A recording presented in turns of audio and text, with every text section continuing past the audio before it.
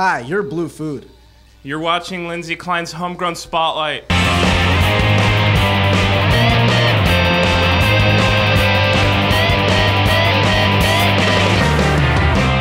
What's up? I'm Lindsay Klein inside the Homegrown Spotlight with my friends, and she said, fire. Fire. We'll say fire. That's what she said. I love it. So you guys have been formerly August Infinity. How long has She Said Fire been this lineup?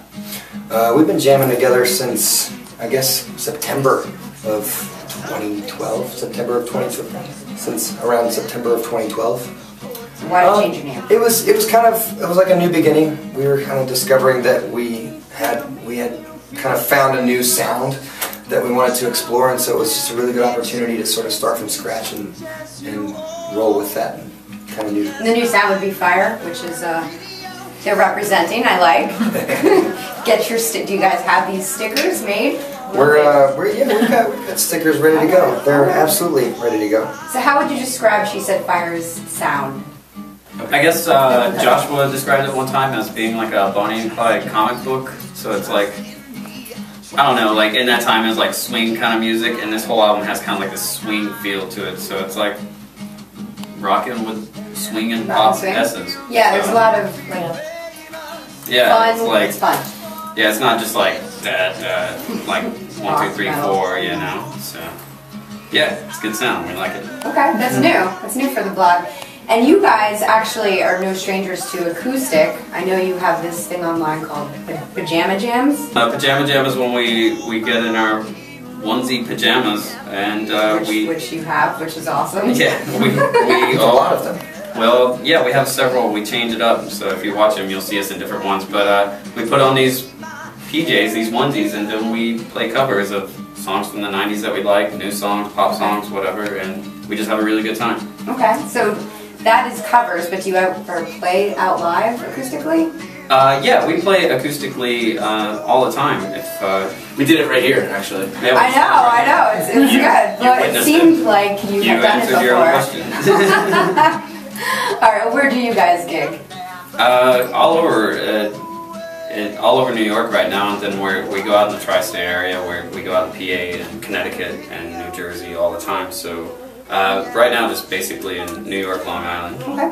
Do you want to travel with this band? Yeah, I'm ready to. Fire? I think we're all ready to quit our jobs. You have a band. I saw it. It's awesome. When it works. Make sure you go in the summer. Operating. Can I tell you how creepy our van is?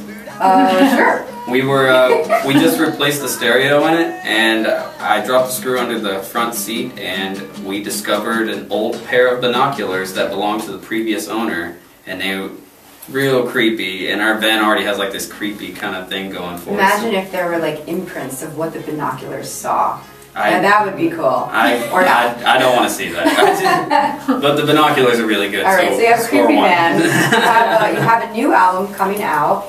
And let's talk about that. What went into making this album? Do all of you contribute to writing songs, or does somebody come in with an idea? The music is usually, and it's okay. When we're writing songs, normally one of the guys will come up with a guitar part. Actually, Blue Sky Avenue, we were just like, Christina, play a drum beat that you think is cool, and she played this dancey beat, and then we started writing around it. But basically the music comes first, and then I tend to find inspiration from music, more so than just life on its own. Okay. So other music out there inspires you? No, I'm saying like once there's an idea that's kind of out there, I'll kind of go with like, what does that feel like that's trying to say, you know? And so I'll come up with a melody based on a riff or something that the guys have put together. Okay. Guys meaning Christina as well. And then lyrics kind of come a year or two after that. Wow, alright. So then, this new album, did you guys have somebody produce it for you? Yeah, we worked with Mike Watts at Voodoo Studios, who was fantastic. He's worked with several different artists in the local scene, but also abroad, like a lot of major label artists. He just finished the new Deer Hunter record, and it sounds incredible. Not that I know. But yeah, those guys were awesome out there. Do you think you'll use them again next time, or? Absolutely. All right. Yeah. Good. I mean, The entire experience was, not only was a lot of fun, but we really hit it off with Mike as a person, and sort of discovering each other's styles and discovering the way that we work together. It was just a really enriching experience, I think. And you guys have a manager, or do to it yourself, everything? Well, I manage and he does too, and he does and she does. So it's alright, I like that. Very cool. Yeah, well, let's tell our listeners where they can find your music. On iTunes, Amazon.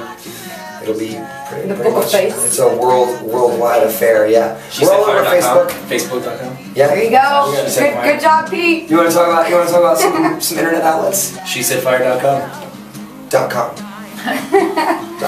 right. No, we're really active on Facebook, Twitter. We like to tell jokes, post pictures. We have those cool. Where's the Said Fire bubble? If you want to play the Who Said Fire game, then you can hang out with us. I don't know. We just like to have fun. It's like the pajama jams, the Said Fire stuff. It's all about just not like enjoying yourself. We wear leather and we look pretty cool, I think. But we're not. And then you put on a one thing. Yeah, we're not too cool for school. We're not like big badass rock stars. Like we just want to entertain and have a good time with our friends and our fans. You know, all right. so Well, every band that I ask that comes in, a piece of advice for in the scene, like if a band was just starting off in the local original scene, what have you guys like witnessed that you would give advice? Don't ever give up. Oh, Pete. Oh, God. Oh, Pete. No, seriously. I mean, too many bands that are really good out there just break up. So I think it's really impossible to become successful if you break up. Good point. that is a good point. Anybody else? I think don't share your drums. You have to. You have to share your drums. Share your drums. We're going to do worse advice. Oh, best advice? Tune your guitar. Make sure it's in tune. Okay. Do you want to give some advice? Yeah, practice, stay true to yourself. You know, be true to what you believe in. It's it's hard sometimes. Music is a tough. Music business in general is tough. But if you keep on working at it, hopefully it'll pay off. And can't wait for it. You just have to work hard and play as much as you can and get your music out there. Yes. That's what I would say. I don't know. You might as well add something. Stay true to yourself. It's a copycat. I guess you just have to. You can't act like it's a competition. A lot of bands are always treating it like oh, I gotta sell more tickets than this band. I gotta do better than this band. But we're all in it together. So you may as well just like seek each other's help and do things together. Like we're always trying to go out and play acoustically in New York and like Union Square and stuff. And we've tried to get other bands to come along with us. Sometimes the schedules are hard, but you gotta team up. You gotta tackle the scene together. So teamwork. You are me and I am you and we're all the walrus. Actually, that's what I got. Exactly. We're all the walrus. All right, this is She Said Fire. Give them a listen. They are swing. They are rock. They are fun. They wear onesies. Check them out. Thanks, guys. True. Thank you. Thanks, y'all. Thank you.